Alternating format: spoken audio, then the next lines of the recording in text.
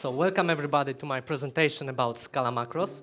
I wanted to make the title of this presentation very catchy, although I'm aware that there is no silver bullet in software engineering, but Scala macros, or maybe speaking more generally, metaprogramming has very wide range of use cases.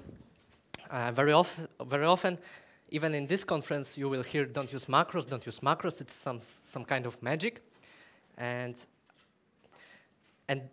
this is true, it's some kind of magic, but I want to give you some use cases where they are useful. So for me personally, it was very enjoyable to learn them and to use them to solve everyday problems. So let's start. And few words about me. I'm Bartosz Bąbol. I work in a company called Javeo. Javeo is located in Warsaw. We do applications mostly in Java and Scala using, you might call it, reactive technology stack. And by the way, I have included here my Twitter nickname and link to my blog. And on my blog, I have written 3 blog posts about this topic of macros. So if you will find this topic interesting, I encourage you to preview them. What else? So to sum up this About Me page, I'm just a regular developer who tried to use this language experimental feature, and today I want to share with you with my experiences from this experiment. So let's get started. So what about some traditional survey, and let me ask some questions. How many of you have heard about Scala macros? Yes, that's almost everybody. And how many of you have used Scala macros or in project? Okay, so a few people. So that was expecting, otherwise you would not be here. But to the point, this is the screenshot from the documentation, which by the way is very good and extensive with a lot of theory and use cases, but you will find this sign experimental, yeah?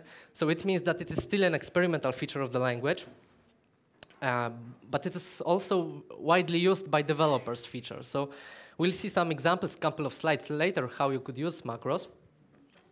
And today we'll try to grasp the essence of macros. I want to present them in kind of nutshell, yeah?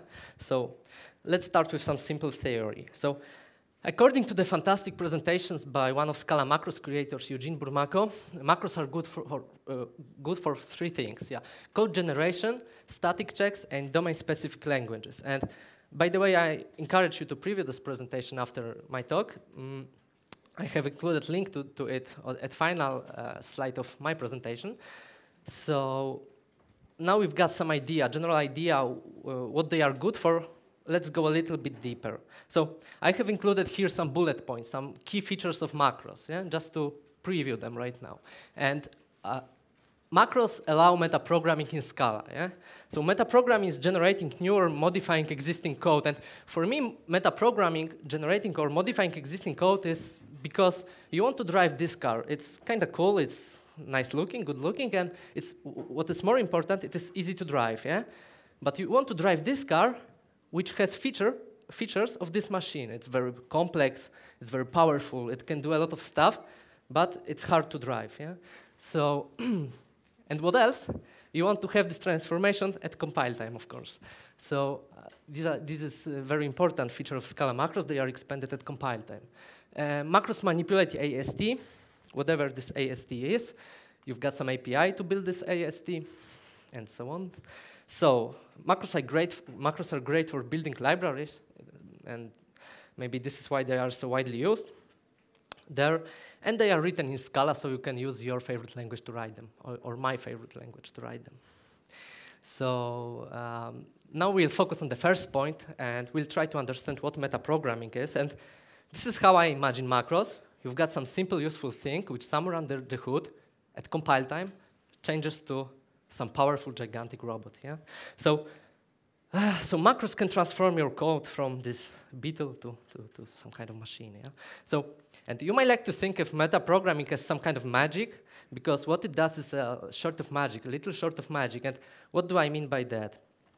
But being almost serious, maybe you've watched the Leonardo DiCaprio movie Inception. Yes? Yeah, so the movie is about dreaming inside some other dream. Yeah, this is kind of story where people could get inside somebody else's dream and do something inside it, modify it a little bit. I know it's kind of abstract for those who didn't watch it, but this idea of dreaming inside some other dream is kind of similar to metaprogramming, which is programming inside some other program. Yeah, so metaprogram is a program which takes as an input other program, modifies it a little bit, changes its behavior, and returns it. So is metaprogramming specific to Scala? Is it a new concept? And of course not. Metaprogramming exists in many known languages. I have outlined here, the very popular languages which has metaprogramming. And it is considered as a very controversial feature.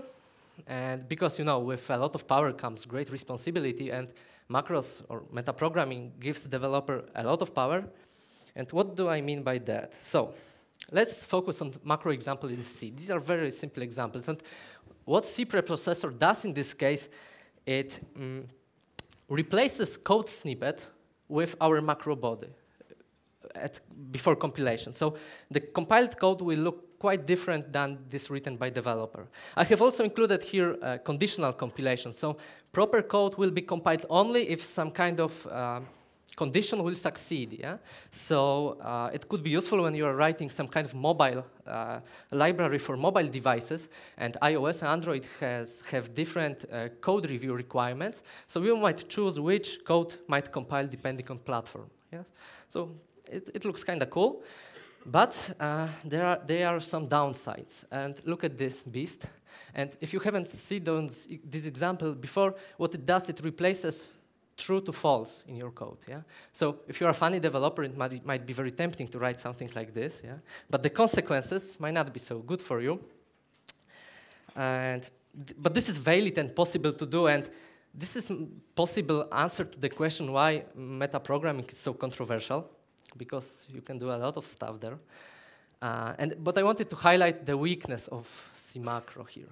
So we are back to Scala. Yeah? So which libraries use macros? So I have outlined here some Scala superstars, where somewhere under the hood use macros to accomplish their goals. And we'll focus a little bit more on Play framework, just to show you a real example of power of macros. So the first example is parsing JSON. Yeah? You've got case class, and you want to parse it to the JSON because you are building some REST API. It's a very common situation, right? So you've got a lot of these transformations in your code. And how to do this in Play framework. And this is how you can achieve it in Play framework. You've got this method write. You specify which fields this JSON should have. And it's possible to do it in this way. But I want to highlight here a typical first word problem, boilerplate code. Yeah?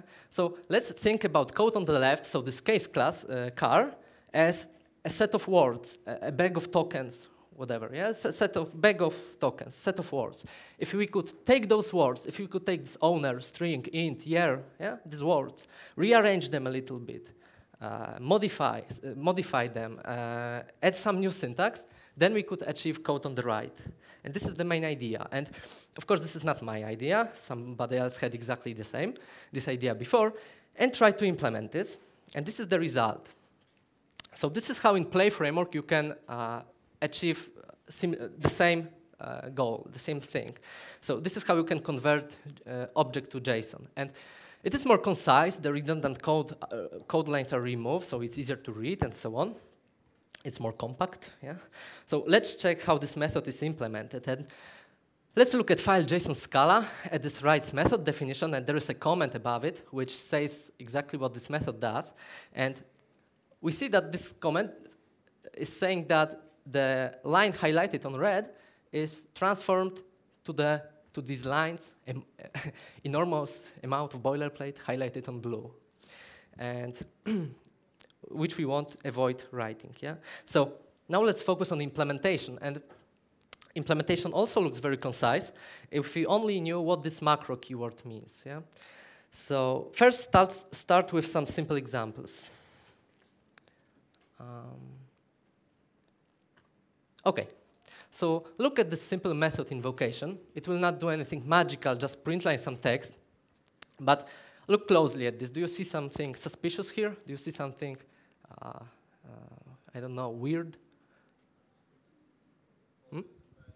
Hmm? So? Okay, never mind. The developer from outside cannot specify if method is implemented using Scala macros or not. So this method is valid. There's nothing suspicious here. But let's look at the implementation of this hello method. So this is object welcome. And what is important, it should be specified in different compilation phase, so different SBT project, which your project should depend on. But this is some kind of configurational detail. You can check it on my blog post how to do this. It's not the case for now. So signature of dev hello looks pretty standard, except this macro keyword. And this macro keyword is the way how you select implementation of your macro. So now let's see how the implementation looks like. And hello implementation takes two sets of arguments. First one is context. Yeah, it's type context. And second one is tree. Returning type is also this mysterious tree. So let's look at imported packages, for example. So look at import package, and you can see that there's a black box word, yeah, the black box package. And macros in Scala come in two flavors, black box and white box. If macro faithfully follow their type definition, their type signature, then it might be considered as black box, so it is black box. And if type signature of macro is only some kind of abbreviation, then macro is white box, yeah? And it's more confident to use macro black box when you're writing dev macro, so this example, so documentation says that. So now let's look at implementation. And I have said a couple of slides before that metaprogram is a program which takes as an input other program, transforms it a little bit, and returns a new program. And this method, this hello implementation method, you might think about this name parameter as piece of your code, yeah? Piece of your code. So this is the metaprogram which takes as an input other program and returns other program. It's not specifically program, but we'll go further with the definition. So let's start with some theory. Yeah? Let's repeat what macros are. So macros are functions that are called by the compiler during compilation. And within these functions, the programmer has access to the compiler API, so he can type check code, he can generate code, analyze it, and so on. And to do this, we need some API. And context wraps a compiler universe and provides you an API for metaprogramming. And this universe package is refinement over universe known from reflection, Scala reflection package. So you might think about it as API for metaprogramming. And second parameter is tree.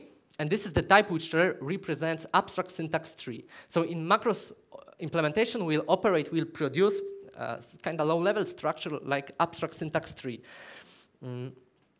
We can arbitrarily modify those trees, and then compiler will check a result of our modification. So we'll see later advantages of it.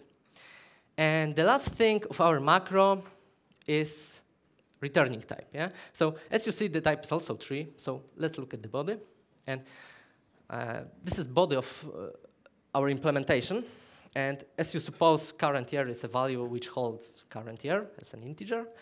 And but what is this Q interpolator? It's more interesting. Yeah. So it's called quasi-quotes. And this is how you can build AST, abstract syntax tree, in Scala. This is an API for building AST.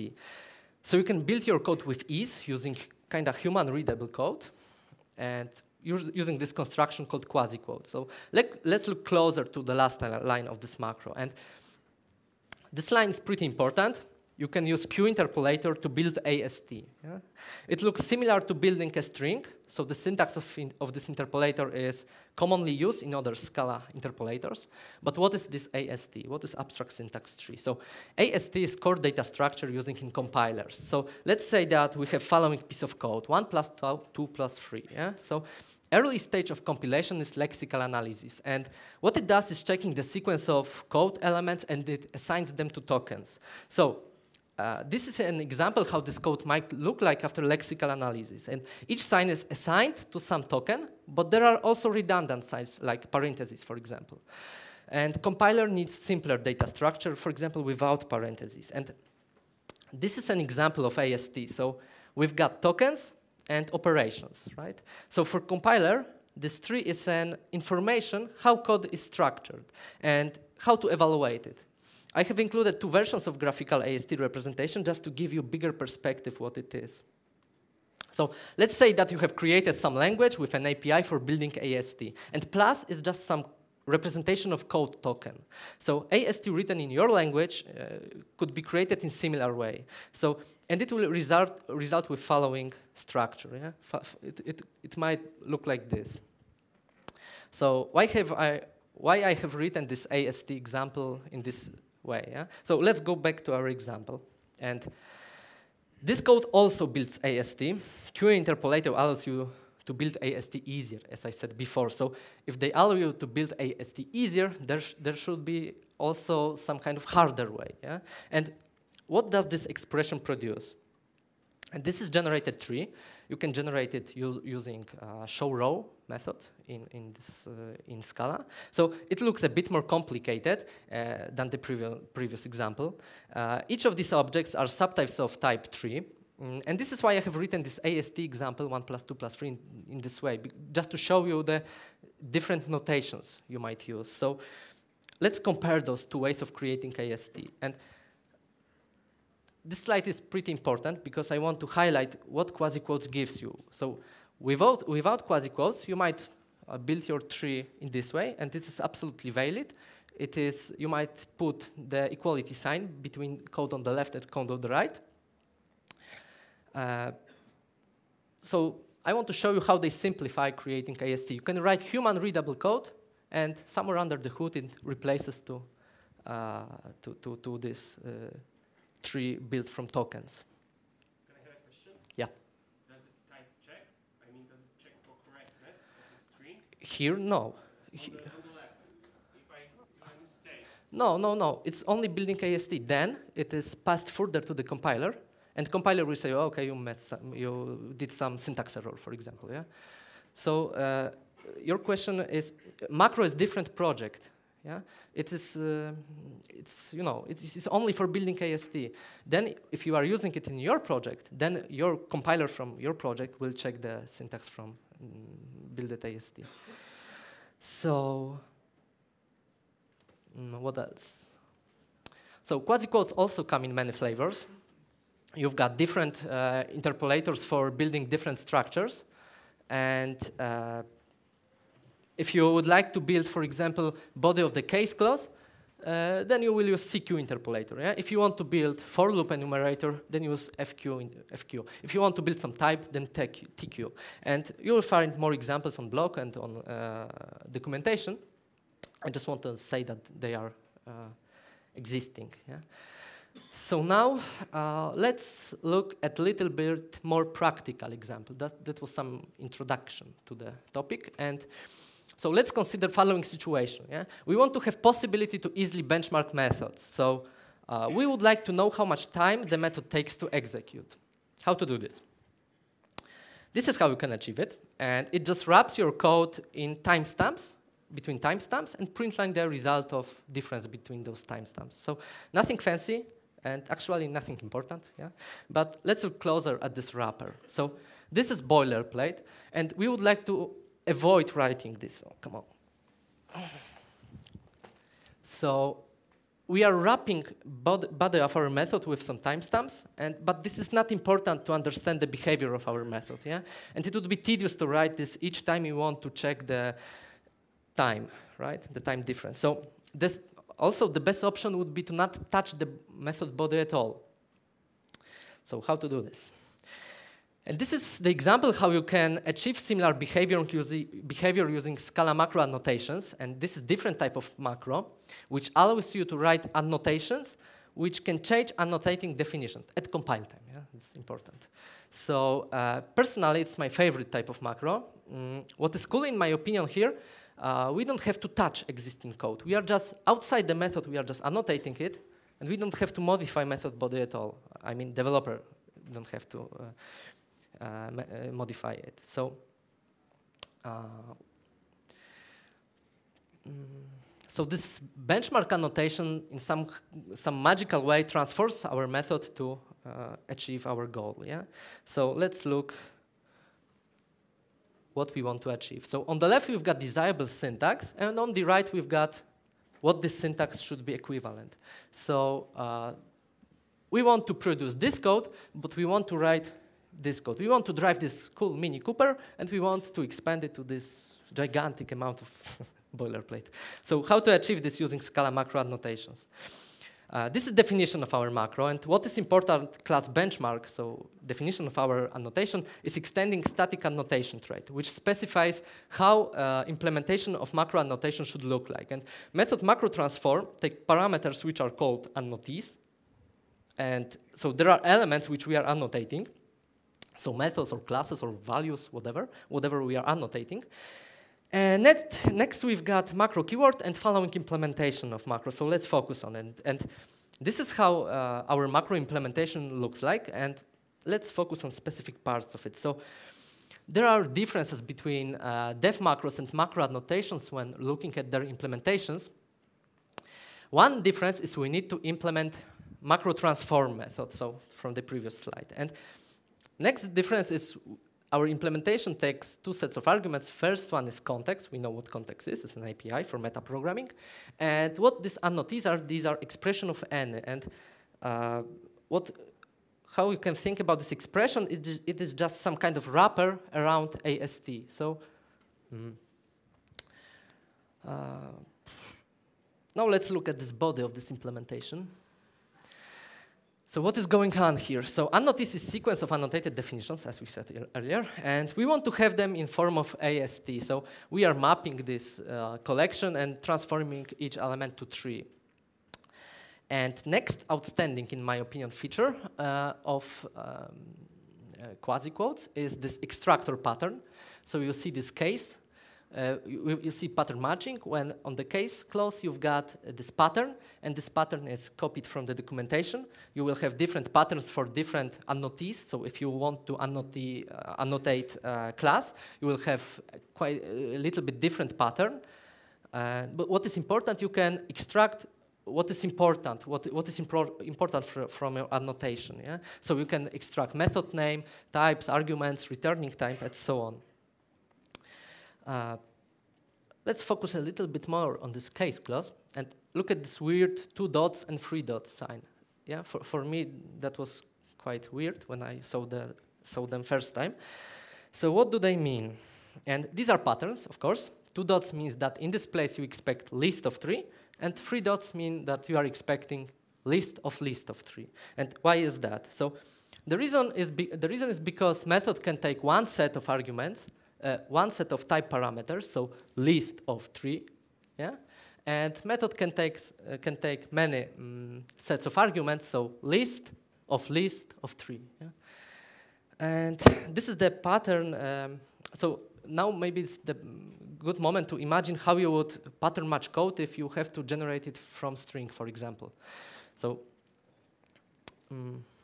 so I hope you see what this API gives you. So back to our implementation. This is core of our implementation. This is the real body, and we are here generating new AST. So in this example, we return the same method with the same signature with a change a little bit body. So we are assigning body to some value result. We are returning this value, and we are wrapping the code with start and end values, yes, and we are print lining the difference between end and start. So actually, we are doing what we want, yes? So at compile time, somewhere under the hood, we are modifying our code to accomplish this benchmark thing. So look at this first line, and we are building here a method with the same signature, but there is a good place to mess up a little bit, and we can change it. So for example, your question was about changing checking for correctness. Yeah? So let's say that you will change return type, for example. This is the same return type your method has, but let's change it to, I don't know, string. So what will happen? Our method is returning integer because it's powering some number, yeah, whatever. And you will have to statically write here string. So of course you will have compile time error that your method is, you know, returning something wrong. This result will be integer and return type will be string. So more examples and code to them. you can find in my blog, in mentioned earlier posts. So these were some kind of small examples just to fit you in the context of this metaprogramming thing. And what you should be aware now is Scala macros are about building code from 3 types and using this kind of cool API and replacing old AST with new modified one. And everything is at compile time, what is important. So now let's look at the use case we had in one of our recent projects.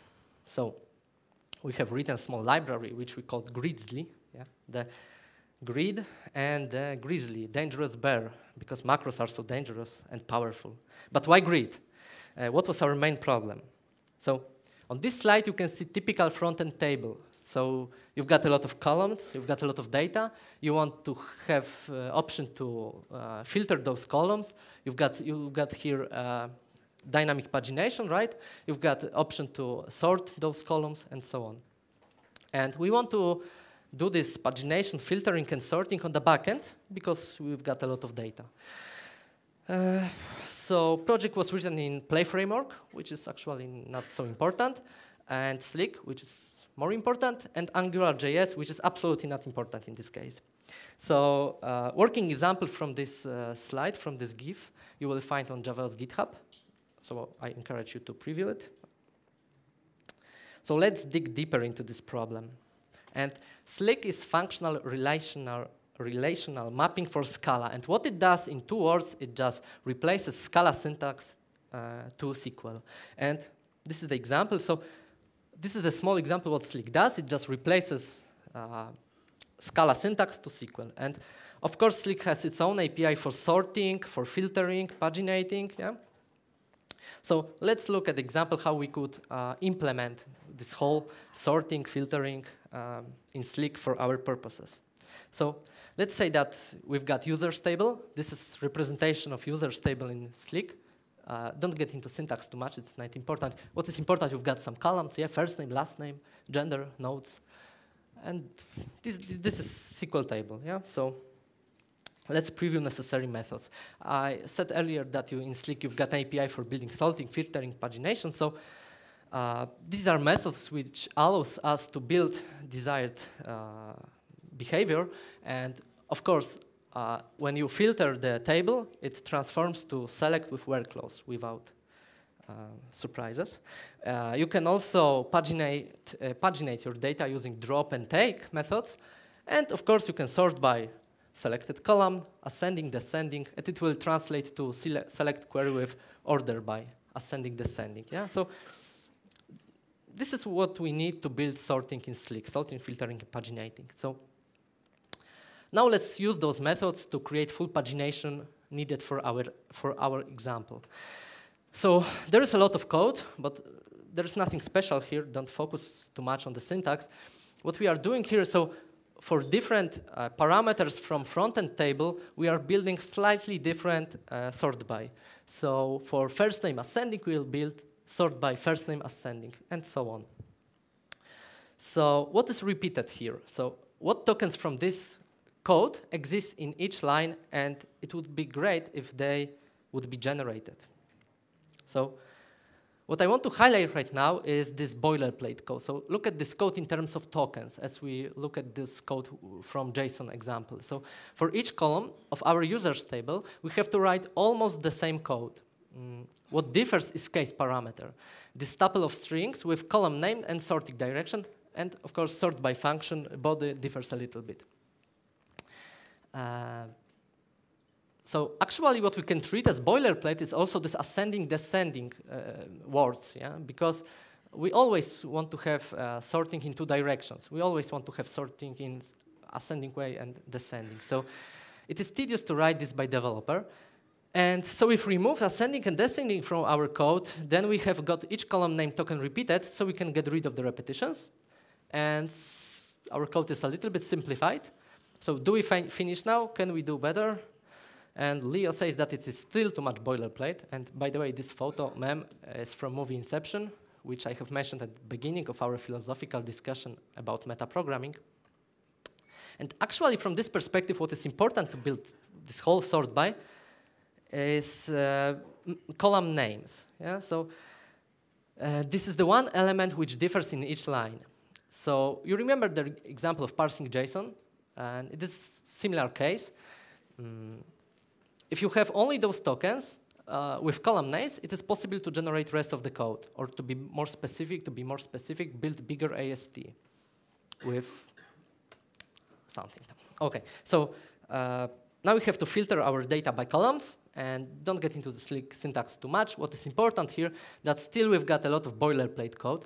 What tokens are needed to build this code? And more or less, those one. And similarly to sorting, if we would have column names, we could generate the rest of the boilerplate code. So now is the fun part, requiring your imagination. How to design your library, or how to design your macro, yeah, to grab all the required tokens, do some kind of magic inside your macro, and achieve your goal. Yeah? So my idea is this. So this is how you can achieve all required tokens from user to generate the sort by, filtering, paginating thing. And this is how I try to reduce boilerplate. So for comparison, I wanted to compare this syntax of macro with generated code, what it generates. And generated code looks like this. I wanted to fit it on the slide, but actually it couldn't fit. So imagine that it ends somewhere here, probably. Yeah, so it's what I want to highlight. On the left is less, on the right is more. Yeah? And so full generated code you can preview on Java's GitHub.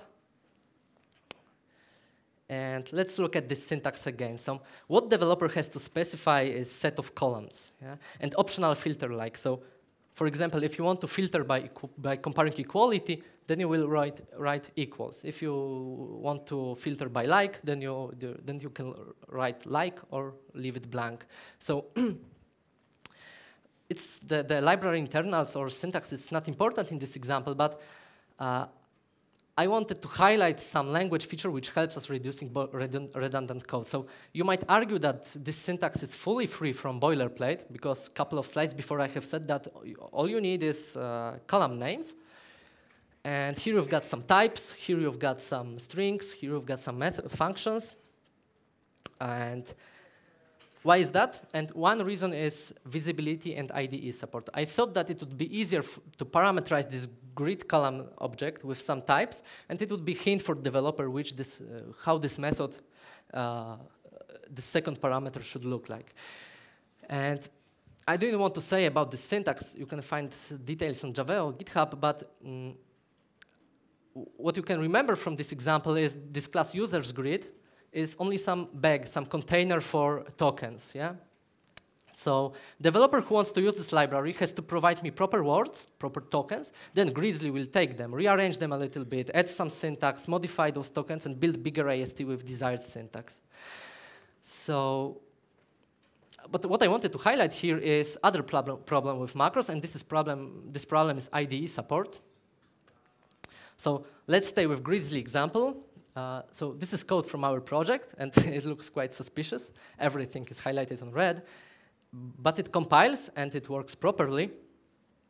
So let's look at the search result, and you are invoking method grid, method run on this object, and maybe as you remember, there is no method run in this class, so it should be, probably it is generated by macro, and it is magical and kind of fun to write, but it would be a pain to use this kind of library without, in best case, documentation or without some IDE support. And as you presume, there is a solution for this problem. And personally, I'm using IntelliJ IDEA at my everyday work. And when I have started to play with macros, I was a little bit disappointed because, for example, if macro annotation adds new method to the annotated definition, so as it is in our example of grid, then IntelliJ IDEA cannot see it because its coding assistance is based on static code analysis and it is not aware of AST changes. So it's a kind of problem. But in October last year, IntelliJ IDEA published this post, and there it was explained that IntelliJ is providing small API for building plugins to support macros. So actually, writing your IDEA plugin is not that hard, and in third post about macros on my blog, you will find a small example how to do this. So it requires a little more effort to make your macro fully, fully complete. Yeah? But still, I think that in some cases it might be worth it if you have a couple of weekends free. And what about debugging? I hope that I will run out of time right now. I wanted to skip this slide. So debugging of macros is quite complicated because what you are actually doing is two things. First of all, you are generating the tree, which should accomplish some logic. And second of all, it should perform this logic. Yeah? So you have to first build this tree and check, okay, so I built it and it works. But then you have to check if it works correctly. So testing and debugging should be, two-phase process. Yeah? So you should debug on real body, your macro. So I think that it would be the best if you would preview the examples and play with them just to show you, just to see how it is to write and debug your macro. So we are going to the end, and what I wanted to give you today is give you the taster of Scala macros. I use them to hide complex logic inside simpler syntax. And the reason to do this is to reduce places where you can make mistakes. So the less code developer has to write, the fewer errors he will make. And also the solution simplifies debugging.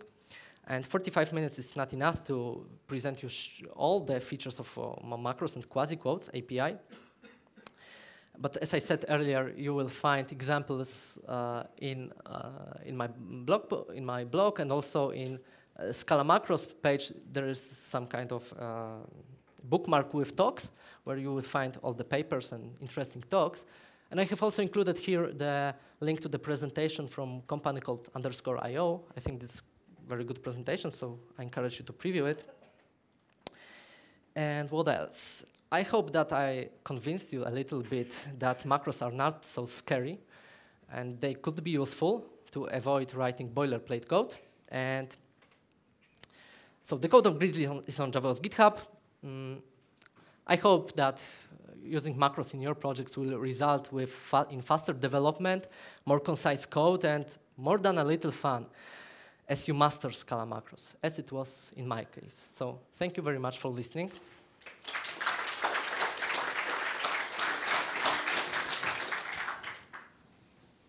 Any questions?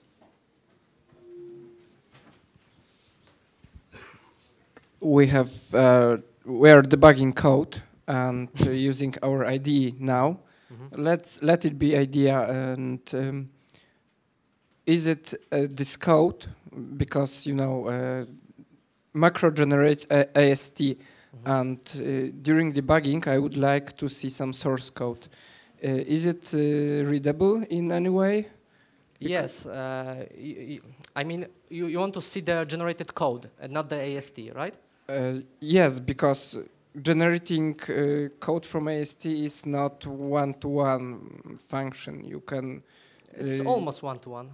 The sugaring, for example, of yes, for comprehension and other things, and yes. And also names inside macros. I don't know. Maybe that's under my control, but I was just curious if it is not too much pain to debug this code generated by macro. I would say that it's a little more pain than the normal code to debug, because what I was doing in my example of this Grizzly, I was generating the code with this showed code method. Yeah, I was generating it. Then I was copying it to my project, replacing the macro invocation, and then I was checking the resulting behavior. Yeah, so I was kind of reverse engineering. Then I repair what I have to repair. Yeah, and there I move it to my macro. I change what I have to change. And this is how I debugged it. So it's kind of, I don't know how to call it, reverse engineering, I don't know. So maybe it's kind of primitive, maybe there are better ways, but it worked for me. Can you do self-typing in macros? Yes, and there is, about your question, there is in this Scala macros first link, there is a repository from Eugene Burmako where he shows examples how to do this on GitHub on examples. So if you want to preview the details, I encourage you. There is Scala Macros 101, I think, something, the repository is called like this. Okay.